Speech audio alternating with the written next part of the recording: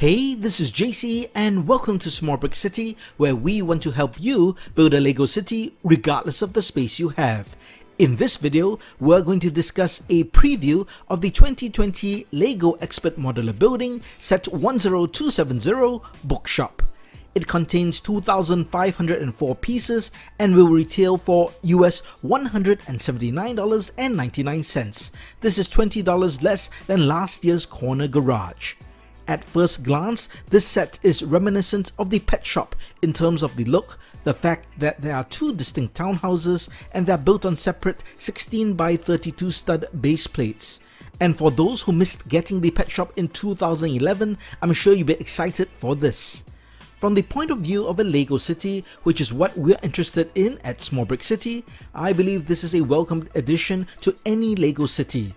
I can see many people liking this set, especially people who are looking for regular buildings. Personally, I'm more into regular looking buildings that can fit into a Lego city, and I prefer the closed up expert modular style buildings as opposed to the dollhouse style or open back 3-in-1 creator sets. In fact, if you go through my videos, you'll see lots of MOCs and modified sets where I complete open back buildings such as the recent Townhouse Cafe and Pet Store. You can find a link to my remock of that set in the description of this video. Back to the new modular bookshop. Because of the nature of the build and the fact that it's an inset modular building, which means that it can be placed in between buildings, there's lots of flexibility in where this set can go into a Lego city. The fact that you can split them up also makes it easier to integrate into a Lego city. Personally, I find the build attractive, but I'm not blown away by it. I don't find it particularly groundbreaking in exterior design or even in the functional design. In a sense, it is good that it can physically match other modular buildings, as that makes it easier to fit into a Lego city, but I don't find it unique enough.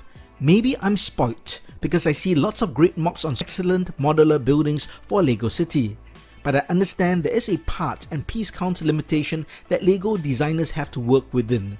But that's just really me being a bit nitpicky. As mentioned, the set is really two separate buildings on separate base plates.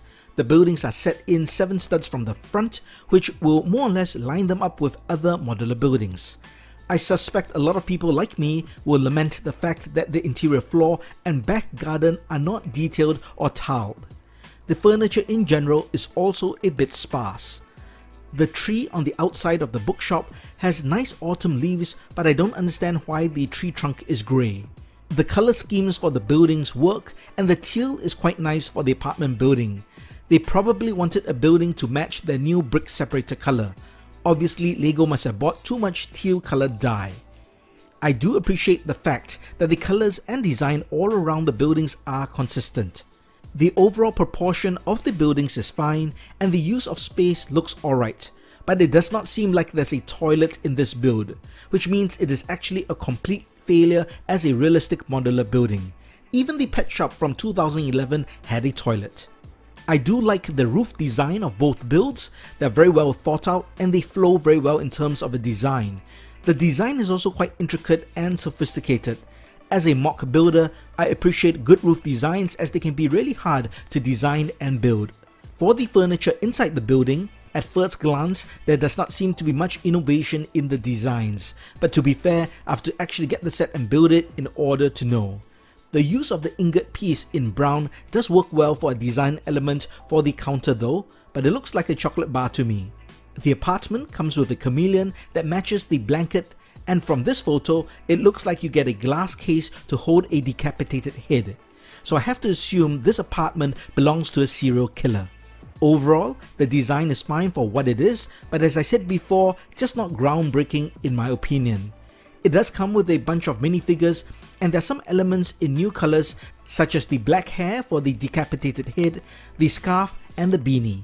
So, let me know what you think of this set. Do you like it? Will you get it? Do you think it will fit well in a Lego city?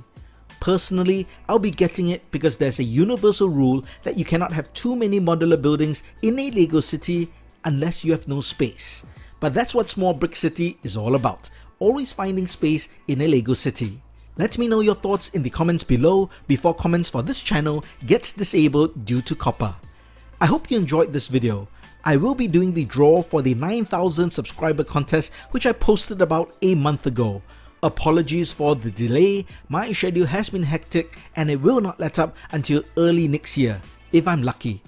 If you liked the video, give it a thumbs up, and if you haven't, please subscribe to the channel as well as to smallbrickcity.com.